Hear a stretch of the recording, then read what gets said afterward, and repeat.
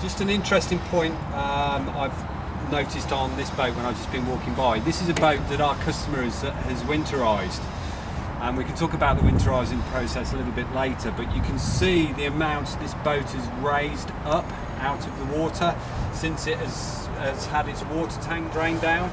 You can see the tide line just around about here from where she was sat right down in the water with a full water tank, and it's had the full water tank on.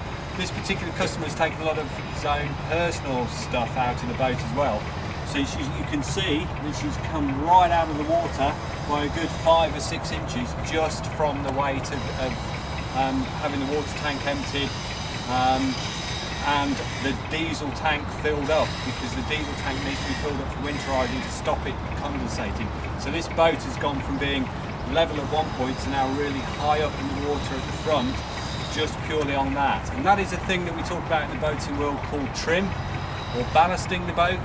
Everybody will put their own different equipment, clothes, crockery, pots, pans, you name it, it all will go on there, and it will affect how the boat sits in the water. Just people moving on the boat sits in the water.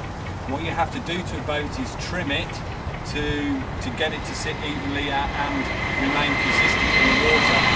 But that's just quite a very nice example of how just a slight shift in movement of the equipment or water in it will raise a boat out of the water.